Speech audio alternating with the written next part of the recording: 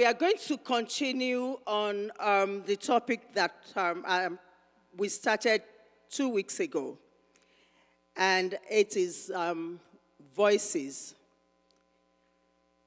Pastor Tola started with taking us through why voices are powerful and important.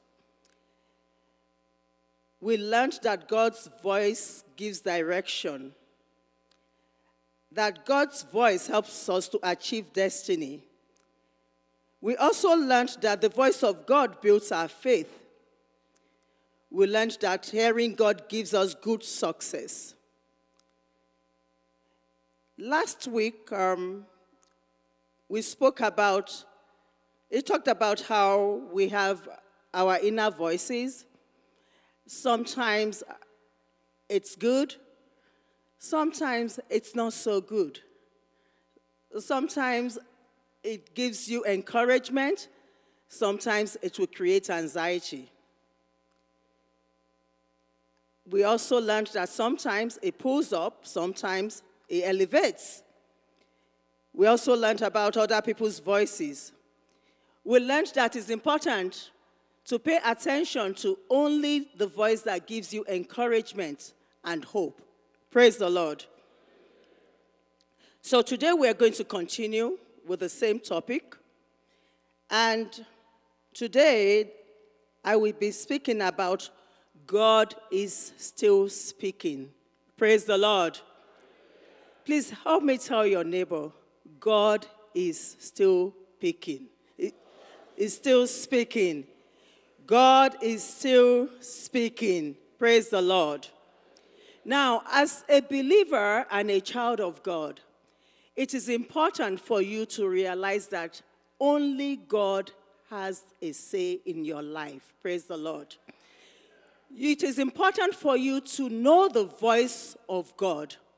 It is important for you to realize when He is speaking to you, because God is always speaking. And even as I'm standing here, He is still speaking. Praise God. Now, we're going to be reading the Bible quite a bit. If you don't mind, please open your Bibles to Hebrews chapter 1. We're going to read verses 1 to 3.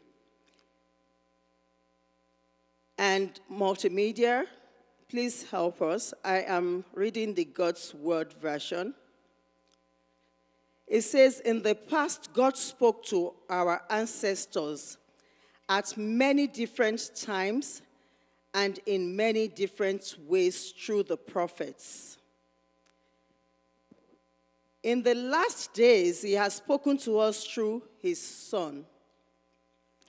God made His Son responsible for everything. His Son is the one through whom God made the universe. Verse 3, it says, His Son is the reflection of God's glory and the exact likeness of God's being. He holds everything together through His powerful words after He had cleansed people from their sins. He now holds the honored position, the one next to the majestic God on the heavenly throne. Praise the Lord. Why would you not want to hear the voice of someone that is sitting right next to God? If there's any voice that we want to hear, that's the voice of Jesus, right? Praise the Lord. And we know that in John chapter 1, the Word of God would say to us, the Scriptures tells us that Jesus is the Word, and the Word was with God. And then the Word came to the world. Even though the world did not recognize Him, it did not change who He was. Praise the Lord. Now, let's go to Hebrews chapter 12. We'll lay some foundation. Hebrews 12. Now, it's talking about now, right? At first, it told us about how God spoke to us in the past. And it told us, Hebrews chapter 1, from 1 to 3 that we read, told us about how God is speaking to us now through his Son. Hebrews 12:22. It says, instead you have come to Mount Zion, to the city of the living God, to the heavenly Jerusalem, amen? You have come to tens of thousands of angels joyfully gathered together, and to the assembly of God's firstborn children, whose names are written in heaven. You have come to a judge, the God of all people, and to the spirits of people who have God's approval and have gained eternal life. You have come to Jesus. That's where you have come this morning. You have come to Jesus, who brings the new promise from God, and to the sprinkled blood that speaks better things than the blood of Abel. It says, be careful that you do not refuse to listen to. Be careful that you do not refuse to listen when God speaks. It says again, be careful that you do not refuse to listen when God speaks. Your ancestors did not escape when they refused to listen to God, who warned them on earth. We will not escape if we turn away from God, who warns us from heaven. Praise the Lord. So this morning, tell your neighbor again, God is speaking. God is speaking. At every point in our life, in my life and in your life, God speaks. Sometimes we wonder how he speaks. And he does speak in so many different ways. The most important thing is to know when he is the one speaking. Because if it is your inner voice, you're going to hear what you want to hear. You know, if you're hungry and you have not eaten, you will think it's God speaking. But really, it's your stomach rumbling. Praise the Lord. So when God is speaking to you, you have to know when he is doing so. And how would you know what God is saying to you? All of it is in the Word of God. Every word that God speaks to you and I, you can find in the Word of God. When he speaks, you check it. When you hear a voice, you check it with the Word of God. If you don't mind again, let's look at the Word of God in 2 Timothy 3, verse 16. That's the scripture that speaks about every scripture. 2 Timothy 2, it says, every scripture passage is inspired by God. All of them are useful for teaching, for pointing out errors, correcting people, training them for a life that has God's approval. Please go to verse 17. And what does the scripture do? They equip God's servant. And that's all of us. Praise the Lord. You are a child of God. You are a servant of God because he can send you on an errand. Praise God. They equip God's servants so that they are completely prepared to do good things. Praise God. So that's what the Word of God does. It equips you. It corrects you. It directs you. It teaches you where to go. It tells you don't go on 695. It tells you you need to stay at home today. It says, wait a minute, I want to have a word with you. And that's the Word of God speaking to you. Now, sometimes we don't get it. Why don't we get it? That takes us to the second, to number 2. If God is speaking, why can't we hear him? Praise the Lord. It is because, number 2, we need to train our ears. So, number 2, train your. Now, let's go to where that is. It's in the Bible. Like I said, today, I have no words. We are going to be reading the Bible together. Because that's the only way that you and I will know when God is talking to us. Praise God. Now, every Bible passage that we read, we are only reading it in bits and pieces. We are not reading everything. I want to ask of everyone that can hear me, don't let it be that you only talk to God, or you open the Bible when you are in church, or you open the Bible during life groups, or, some people join a whole lot of other fellowship. Don't let that be the only time that you open the Bible, because the only way that you're going to know the voice that is talking to you is when you know him through his word. Praise God. Now, we're reading John 10, right? I'm going to back up a little bit. It says, John 10:3 says, the gatekeeper opens the gate for him, and the sheep respond to his voice.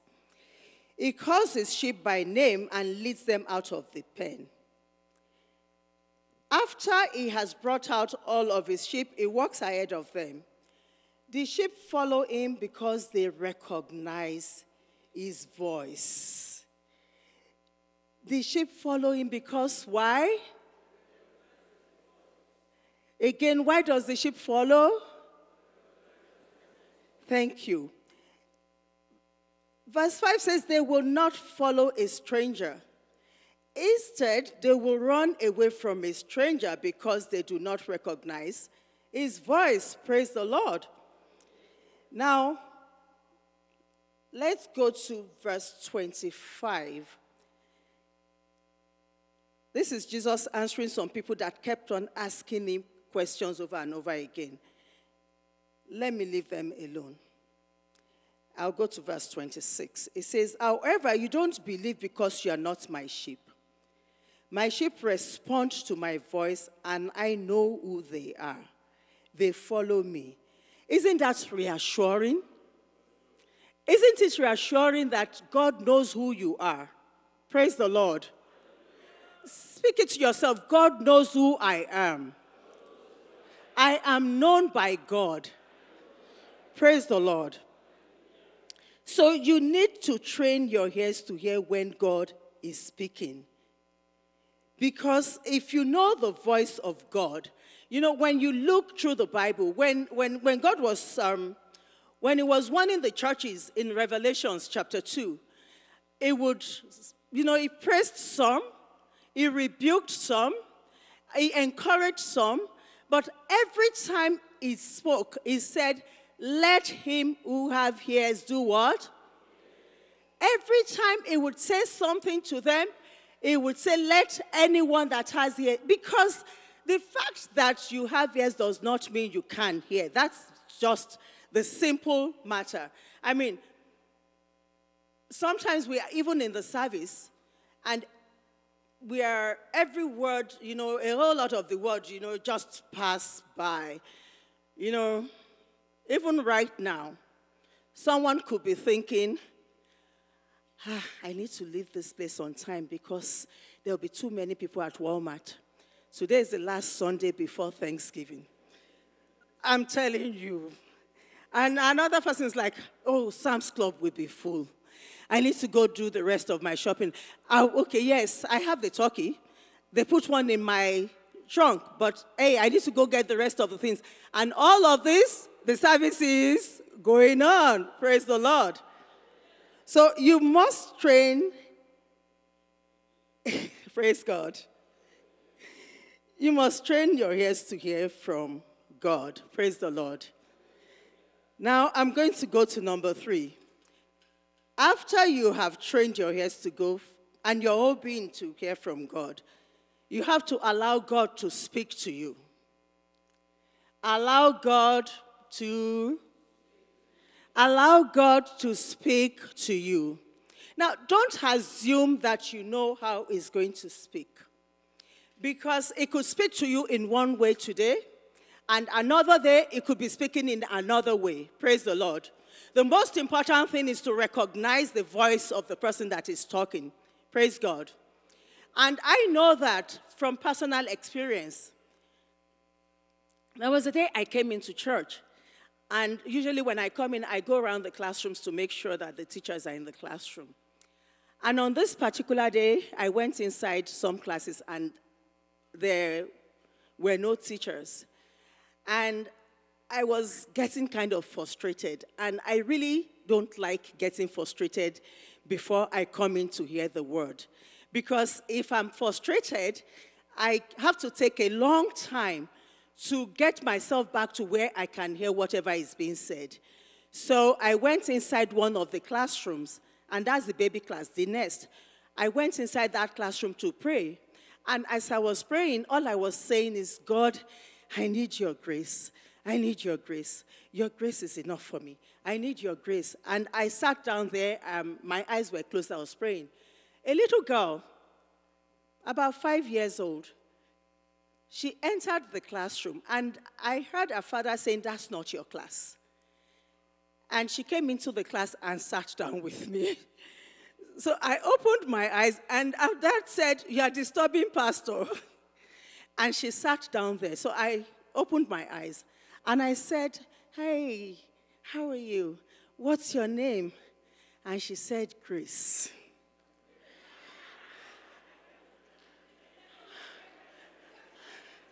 I said, God, really? I mean, just like that? I couldn't tell the dad. If he can hear me now, he will know the full story. I couldn't say anything to the dad, but I teared up. I was like, God, you didn't just answer. You brought grace. Praise the Lord. So I told the dad, I said, I will check Grace in. I will take Grace to class. You can go inside the service. Praise the Lord. So you have to allow God to speak to you. If I was waiting for some, whatever else I was waiting for, even if I didn't open my eyes, if I thought, what is wrong with this little girl? Can't you see I'm praying, right? I would never have found out that was grace. Praise God. Habakkuk chapter 2, verse 1. Habakkuk chapter 2, verse 1. It says, I will stand at my guard post. I will station myself on the wall. I will watch to see what he will say to me. Habakkuk had been praying. And isn't that what we call prayer? Conversation with. Now, when you have a conversation with God, when do you keep quiet and allow him to give you a response? Praise God. Am I talking to anybody this morning? When we talk, when you have a conversation and the prayer, the fasting and everything, have you ever thought of it like, at what point do I wait for God to respond? Or do you even wait for God to respond? Or you just pray and then you just, you keep on going. You have done what you're supposed to do. You have to wait for God to respond. And when God responds to your prayers, it may be in an unusual way. It may not necessarily be in the way that you have prayed that prayer. It may not be specific about the answer that you are asking for. There are so many things that as I prepared this message, a whole lot of things just kept coming as to how God has answered prayers that, it was not the way that I expected him to answer. But I knew it was his answer, right? Because he told me, we're not going to do it your way. This is how we are going to do it. So I knew that it was the answer to the prayers. Praise the Lord. And once you've trained your ears to know when God is speaking, you will know when God is doing something in your life. It will be very clear that it is God. But all that will come from knowing the Word of God. I have to keep taking you back to the Word of God. I had gone for an interview once in my life, and I was talking to somebody, the person that was interviewing me, a very, very important interview.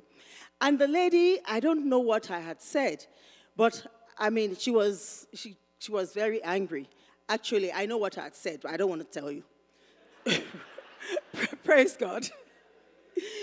She was very angry, and so she called someone else into the interview, and so they were talking. The moment she called someone, I knew it was over. I knew there was nothing I was going to say. I had failed this interview. So she called someone else, and they started talking, and the other person she called said, "Can you go outside and wait for us outside?" As soon as I got outside, I went to a wall. I said, "God, I'm in trouble. You said you will be with me in trouble. And God, this is trouble." And that was all I said.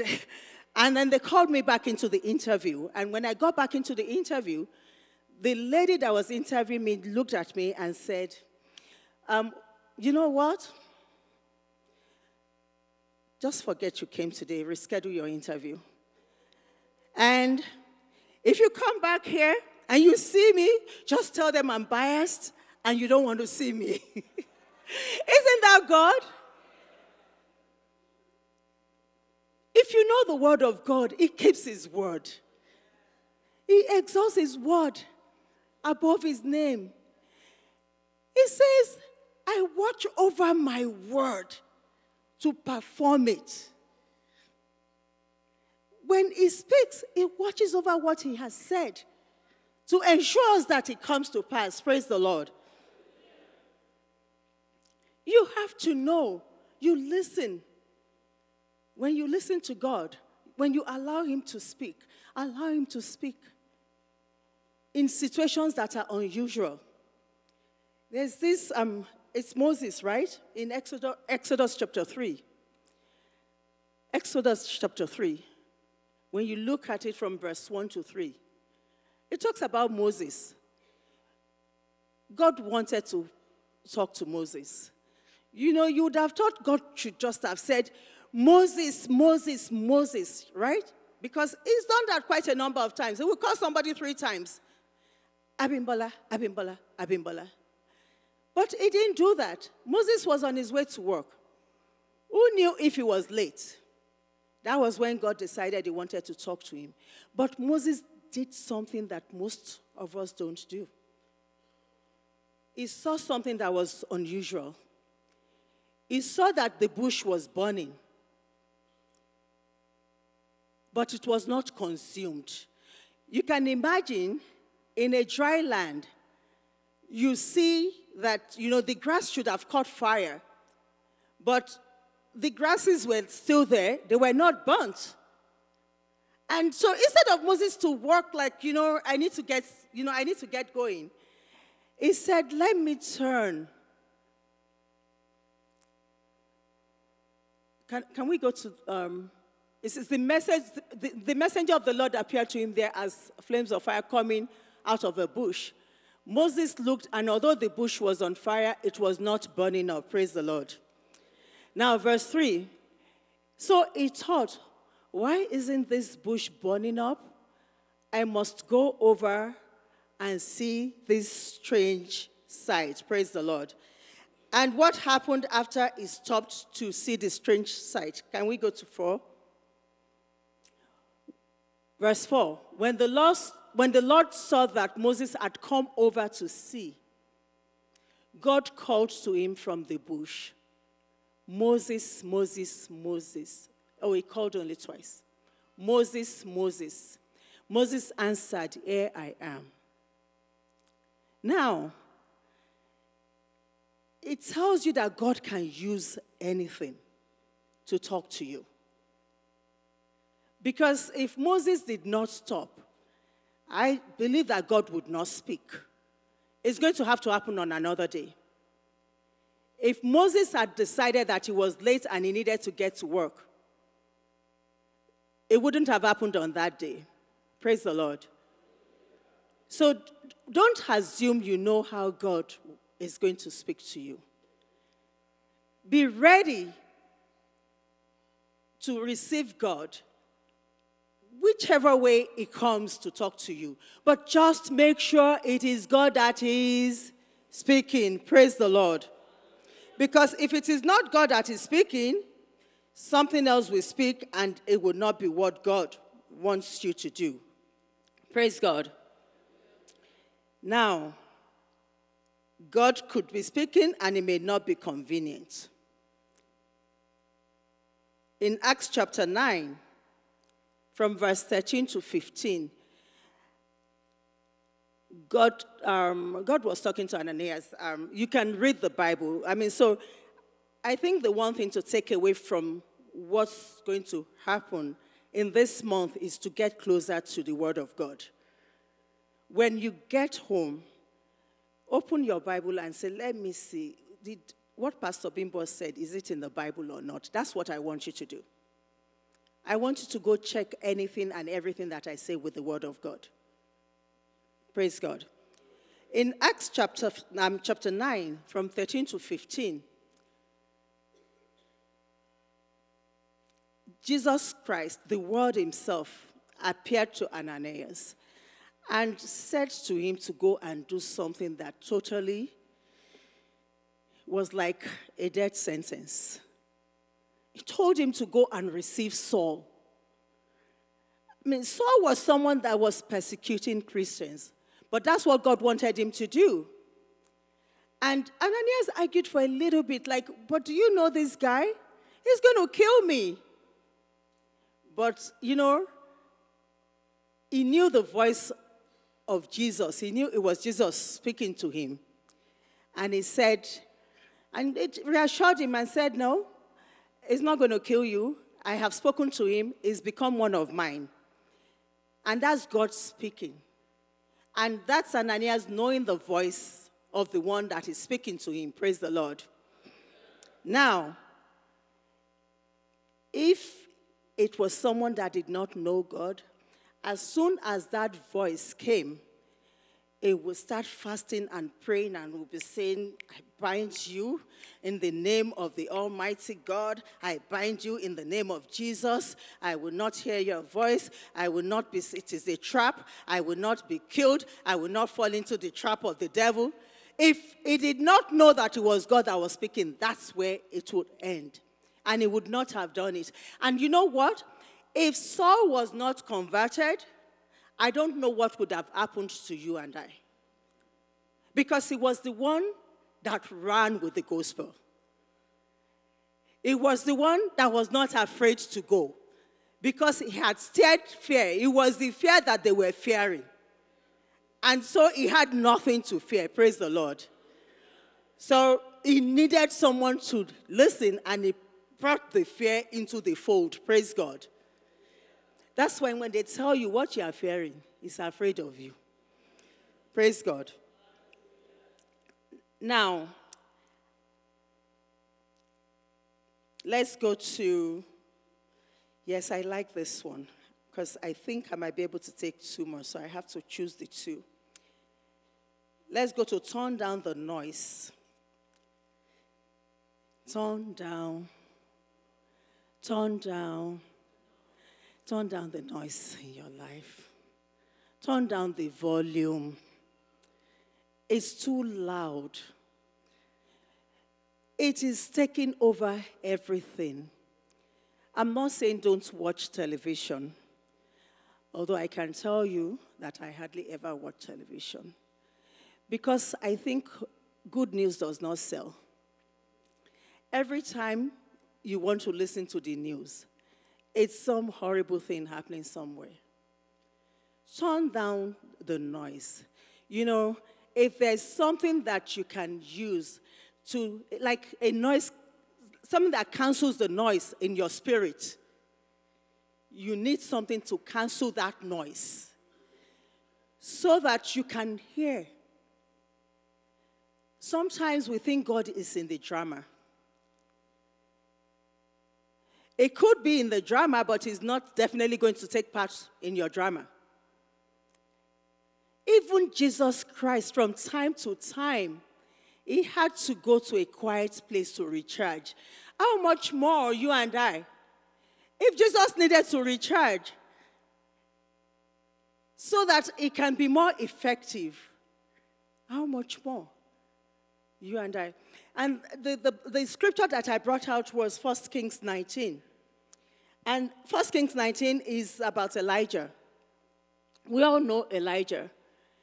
He was a mighty prophet. But a woman threatened him. And he began to say all sorts of things out of his mouth. Oh, God, if you want to do this, you can do it now. Just kill me right now. Somebody is trying to kill me. And God came and said, okay, go and wait for me on the mountain. Praise the Lord. That's Psalm 1 Kings 19:11. God said to him, go out and stand in front of the Lord on the mountain. And as the Lord was passing by, a fierce wind tore the mountains and shattered rocks ahead of the Lord. But the Lord was not in the... After the wind came and...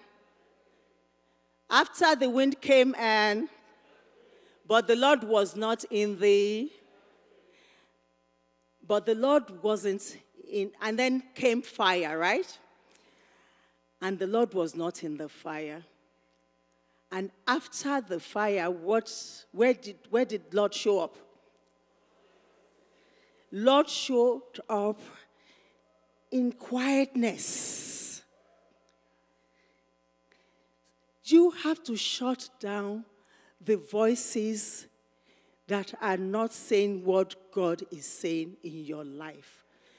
Because God is still speaking.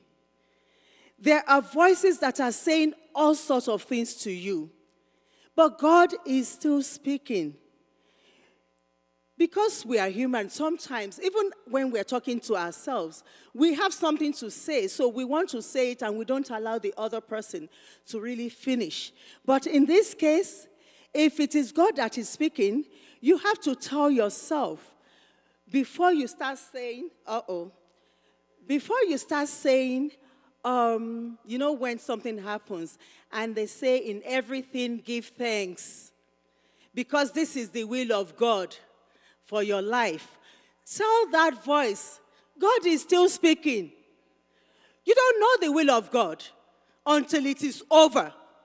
For as long the doctor gives you a report, and they say, this is the will of God for your life. No, it is not the will of God, because God is not done speaking, and for as long as God has not done speaking, you cannot accept anything and everything that comes your way, because that is not the final say.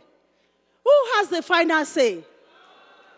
Who has the final say? For as long as God is still talking, don't try to help God. Don't fill in the gaps for God. You need to listen to what God is saying to you, to know that he has your interest at heart. And he's not going to leave you hanging, praise the Lord. He's not going to allow anything to happen to you. Those are the moments when you say, God, you said with long life you will satisfy me.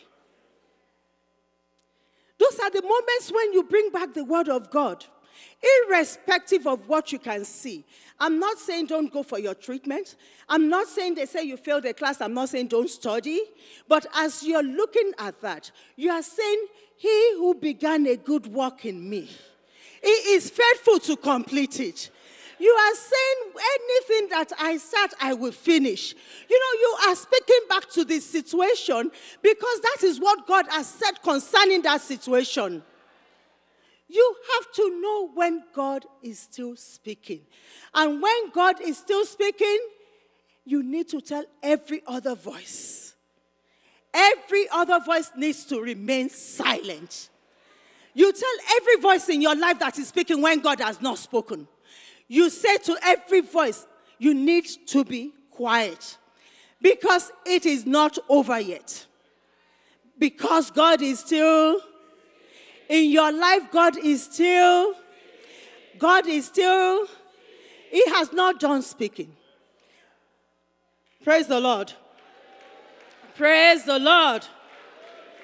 Praise the Lord. I want you to know that you have the mind of Christ. The Bible says in 1 Corinthians chapter 2. Please, when you get home, read the Bible. 1 Corinthians chapter 2. It says, no man knows the spirit of man except the man himself. It's the same way we do not know the spirit of Christ. Only Christ knows his own spirit.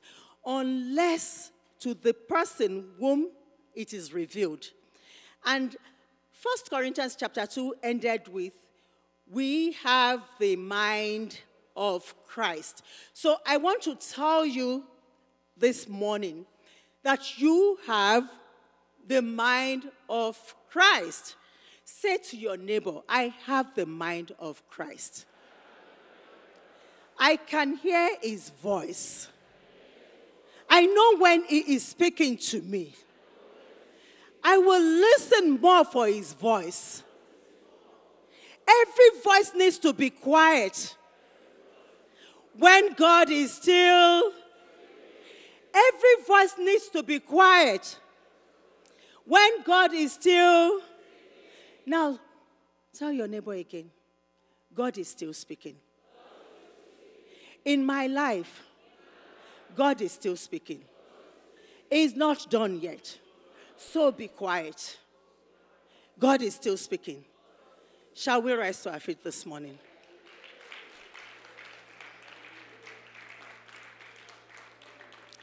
Praise the Lord.